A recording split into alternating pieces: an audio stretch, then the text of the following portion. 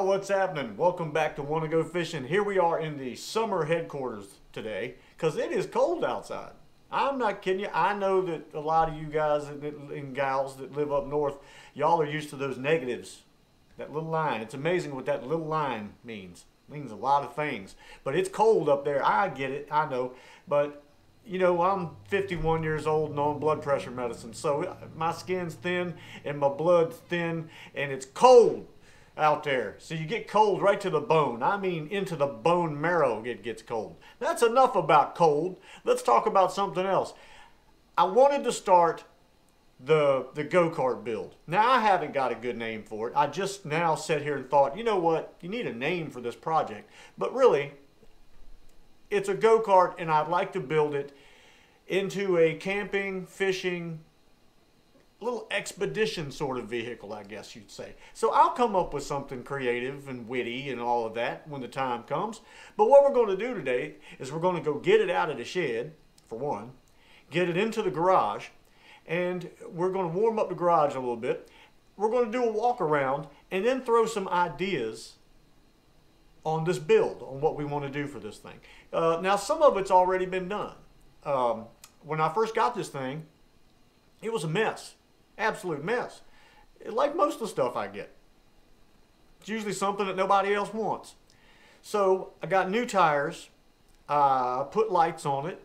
I installed a battery on the back. And a new engine. Actually, I was going to try to use the engine that was on it, but it was some kind of Mitsubishi something. And it had about, I'm pretty sure 2 kids on a skateboard had more power than it had. And we're going to go ahead and change the engine. That was the idea. But I already changed the engine. So put a brand spanking new 6.5 horsepower Predator engine from Harbor Freight on it. Got it welded up and everything. And so anyway, it all works. Everything functions. But what we want to do is a rack on the roof is what I'm thinking. I don't want any big, huge rack like what goes on a car because this is only a 6.5 horsepower engine. So we want to be able to put 2 people in it, a couple of fishing poles, tackle box, and a cooler, possibly a tent, some sleeping bags, you know, that kind of thing. And so today, we're going to go out there in the garage and do a walk around real quick. And we're going to have us a go-kart build. Kind of. Let's call it a fish cart. The fish cart. The fish cart. Ha! See, I just needed some time.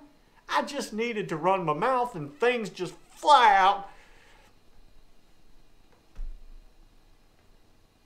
Let's go out to the garage.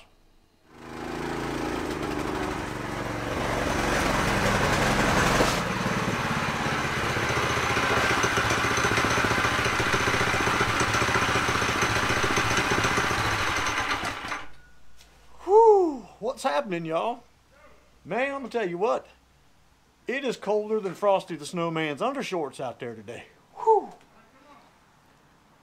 Alright, so we're out here in the garage. I got the Mr. Heater kicking over here in the corner, which I love Mr. Heater. He is a great thing. Mr. Heater and Mr. Coffee. I love them both. They're great guys. Mr. Not so much. Anyway, let's go and do a quick walk around here on the old fish cart. Willie's fish cart. Kind of like, I'm still liking that, Willie's fish cart. So, I'm going to take you around the little thing and I'm going to show you real quick things I've already done, and then we're going to go with the ideas that are percolating up here. And if they stink, well then we won't do them. But if they're good, we might go with it. Alright, we're going to start at the front here. So obviously, you can see I have put lights on. As you can see there's the battery box that I wired in. It's actually an ammo can. I had to cut a little bit of that rack out. It's an ammo can. The battery is hidden inside there. This is a brand new 6.5 horse Predator engine. We have brand spanking new knobby tires on the rear. We got some not so knobby tires on the front, but they'll do what we want them to do. It's not a problem at all. They're going to work out just fine. Very well made cart. But it was a basket case when I got it. It had been sitting outside for a very long time. You'll notice some black spots in certain places. That is Por 15 rust inhibitor. that I used on it. I put all brand new grease fittings in it and greased up everything. So it's really a pretty sharp little cart. Now, for the roof rack, I wanted something to go up here, but I don't want something as big as a normal car rack because, again, this is a 6-horse motor. I don't want to weigh this thing down so badly that it burns the belt up. Because speaking of belts, this is actually a torque converter system that's on this thing that's powered by a belt. So anyway, let's take a look at the rack over here. Okay, this is a Harbor Freight rack that goes like in a trailer hitch, as you can see, obviously. There you go. You got the piece that goes in the trailer hitch. Now, if you take a good look at how this thing is built, you see all the nuts and bolts there down the middle. Then you got 2 on the outside, here and here, that hold this thing together. But if you take that middle piece out, take all those bolts out, and take the trailer hitch piece out, you can bolt this thing straight together and take those 4 bolts out on each side there. You can bolt this thing right together. And I'm going to try to put this on the roof, not sideways, not like it's got wings, but straight backwards and forwards, like you would put a surfboard on a car.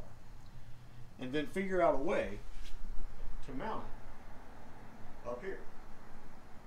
And that is going to be my roof rack, because that'll carry, I think, just enough stuff that we would need: an extra gas can, toolbox, tackle box, tent, food. I think we'd be perfectly fine. We're going to find out, because for one, I already have this thing and I ain't spending any more money, and the other rack that they want to go on the roof of this thing, $90. So that ain't happening. We're going to do it with what we got.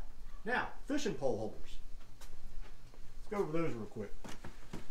These are the same aluminum tubes that, if you watched my episode on the bicycle, this was a flagpole.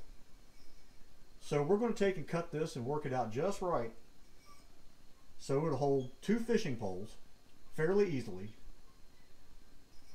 I'm going to show you where. Since this frame, or I should say roll cage, has a bolt already in it, right here, we're going to take that bolt out. We're going to get a longer bolt. We're going to drill a hole in the bottom of this tube, and we're going to cut us a groove down the flagpole here that the fishing pole can set in, which is most likely going to be a spinning reel of some kind. They'll sit down in that, and that'll keep the pole from coming out, and we'll work on something to hold the pole down into it. So basically,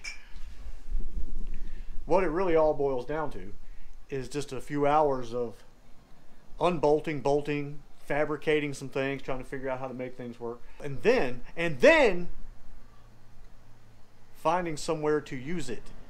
That's going to be the fun part, is trying to find a place where we can actually take this thing, take it out, ride a few miles, maybe put the tent up, stay overnight, camp near a lake, near a river, whatever the case, whatever we find.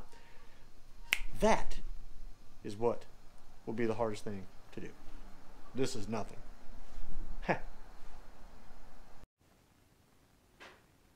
So the first thing we're going to do is figure out what size these bolts are right here, and then we're going to start taking these things apart. Let's see what we got here.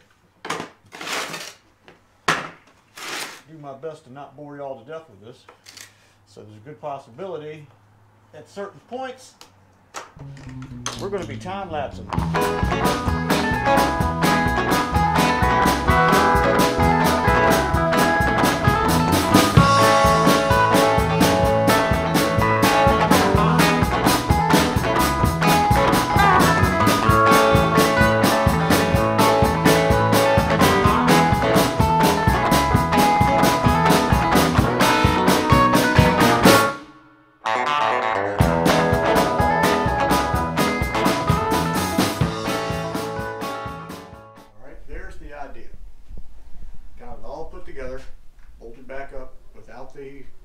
Receiver piece in the middle, and I'm thinking up here somehow. Just got to figure out how we're going to mount it. I'm going to sit and think on that for a little bit.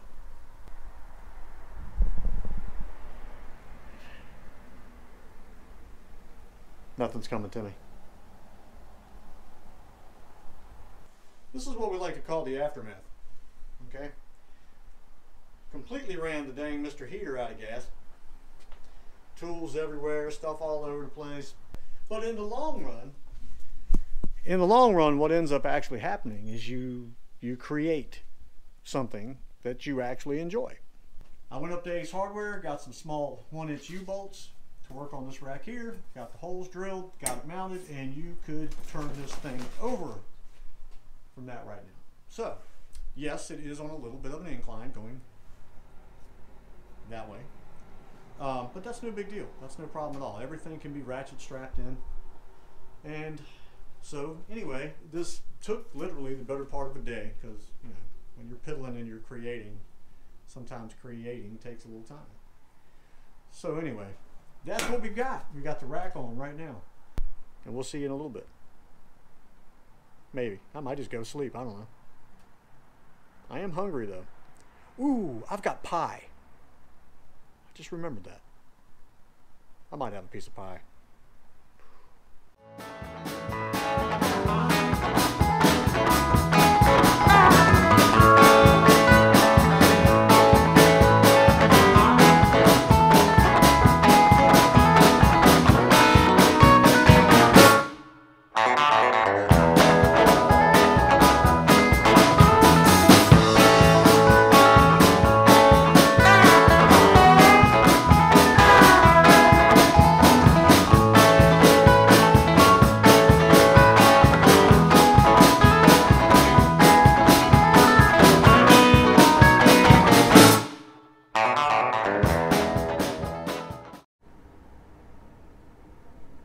So, for today, I'm pretty much done. We got the rack on the roof. Got it mounted good and tight. It can handle a pretty good amount of weight, I'm thinking.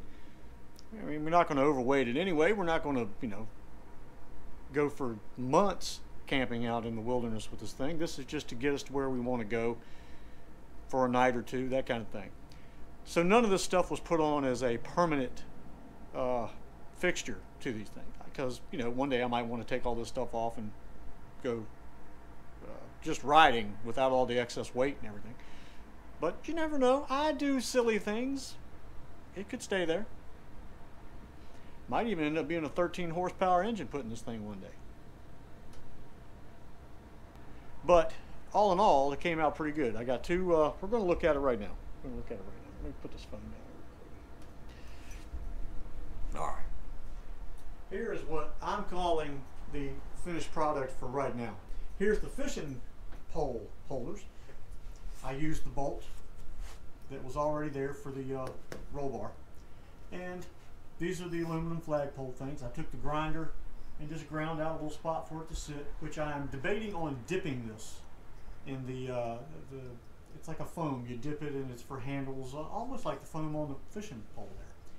And to keep it from grinding in to the reel there when we're riding.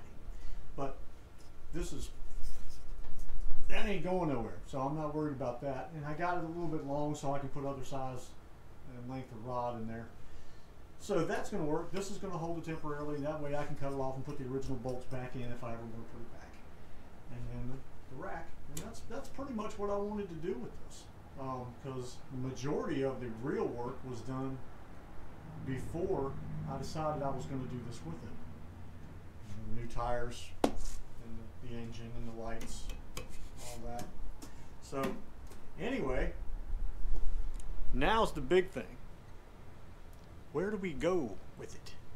We've got to find a place to test it out. I'm thinking. All right, just get off me a minute. I'm thinking. I'll think of something. I just did think of something. I'm hungry. That's the kind of things that happen. I veer right off sometimes. This is veering off in my, anyway. All right. Here it is outside. We're going to take a little cruise in it. See how it does. I'm sure it's going to do fine. But, you know, you got to test it.